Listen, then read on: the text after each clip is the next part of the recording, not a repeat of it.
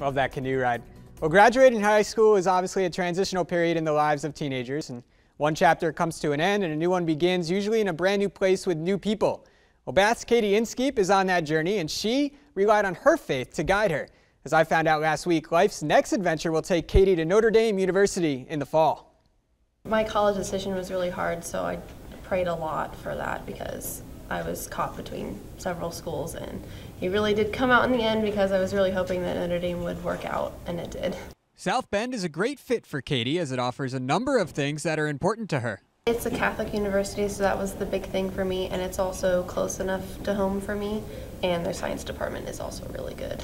Inskeep is deciding on a major between biochemistry and biology. She's finishing up at Bath with a 4.0 GPA and will attend Notre Dame on a full academic scholarship. During her time as a Wild Kitten, Katie ran cross country, and that experience taught her a lot that she will take with her going forward. Cross country is a really fun sport for me. It's kind of self-paced, so I'm kind of an independent person.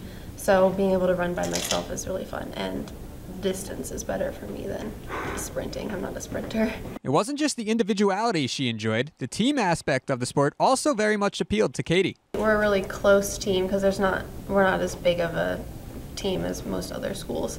So we encourage people before the meet, and then while we're running, we'll be running around cheering each other on. Katie plans to run recreationally in college. She will take everything that she learned from cross country at Bath with her to Notre Dame, along with, of course, her faith. I've been Catholic my whole life.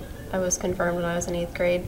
So it's kind of something I've grown up with and something I really do believe in, and it's something that is a big part of my life, and I think it's important that I keep having it be a part of my life. In Bath, I'm Matt Finkel with the Sports Report.